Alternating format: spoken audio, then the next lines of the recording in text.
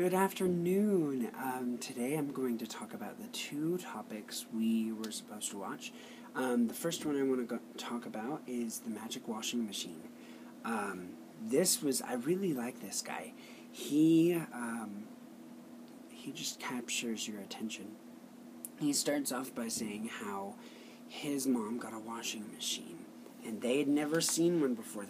They might have seen it, but they've never had one. And so it was really exciting. They even invited the grandma over, and grandma's like, oh yeah, I want to come. So grandma comes over, and she's like, can I push the button? She's super excited to push this button because all of her life she spent hours and hours a week just hand washing the clothes, like by starting a fire and then washing the water. It's just unheard. I would never want to do that. I guess they don't want to, but they don't have a choice. I'm just very grateful that we can put it in a machine and let it do it for us. But I guess, that's what he's talking about, the difference of having stuff and not having stuff. He says people with poverty, they have $2 to spend a day, and then people who are well off spend about $80 a day. And I don't think I spend, I've been budgeting myself now that I'm all alone in college, and I don't spend about $80 a day because I don't have the money to do that. But if I thought about it to my home, you think about electric, you think all of that wonderful business, and you do. But the people who are poverty and who live in countries like my adopted country, Mali, they don't have electricity, so they don't have anything to spend. They spend exactly what they need to survive. Next, I want to talk about the Cheryl Wadun, Our Century's Greatest Injustice. This really opened my eyes. We were talking about in class how Brother Meeker's favorite three people are women, and one of them being his mom, his wife, and then his previous girlfriend at a time. Anywho, I thought that was really great because one of my favorite people is my mom, because she does so much. It's just this silent. She doesn't ask for a thank you card or whatever. She's great. Anywho, so one of the first quotes that Cheryl Wadun says is, the global project I want to talk about is barely ever talked about. And so I'm like, okay, what are you going to talk about?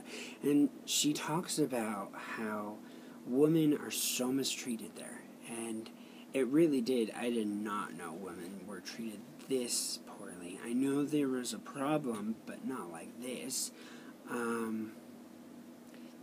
Last discussion, we talked about how the parents wouldn't want the women or the girls to go to school because they didn't want to waste their money. They didn't think it was worth it. They're like, well, you can just do our farm anyway, after you would have an education, so why just get your education? Don't waste your money. So then I forgot who did it, but they got money to give to scholarships to girls like this, so nobody would be wasting their money. So they could link little towns like this in China to the rest of China, so everybody would have an equal balance of education, which I thought was really good. Go China. They took a poll in the audience, and they asked everybody who thought the world was more female-populated or male-populated. And I, like the rest of the audience, was like, oh yeah, female-populated. There's a lot of females. Yay. And we all found out that that's wrong, and that there's 60 to 100 million missing females. There's just a gap. They're gone, because I think of how poor they were treated. She told a story about a family, and how they showed a picture of this girl, and she was skinny, very skinny. You could see each individual bone, and you just automatically felt really, really sorry for her. And then they showed, in the same family, the boy, and the boy was fine, which I just thought was really, really sad that in the same family, you have such a difference because of their gender. That's sad. They said that families, normally the money goes to the dad, the father of the house, and then he doesn't normally spend it very wisely.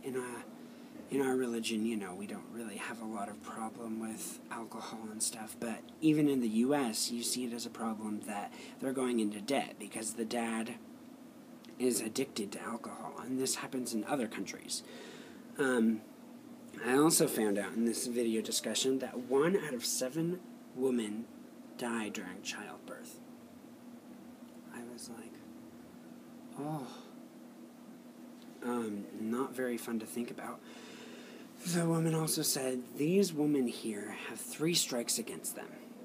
1, they're poor. 2, they're rural. And 3, they're women. I did not like the last comment. It was like, you can't change someone's gender. They didn't choose... Well, I guess they did. I don't know. She told another story that I thought was very...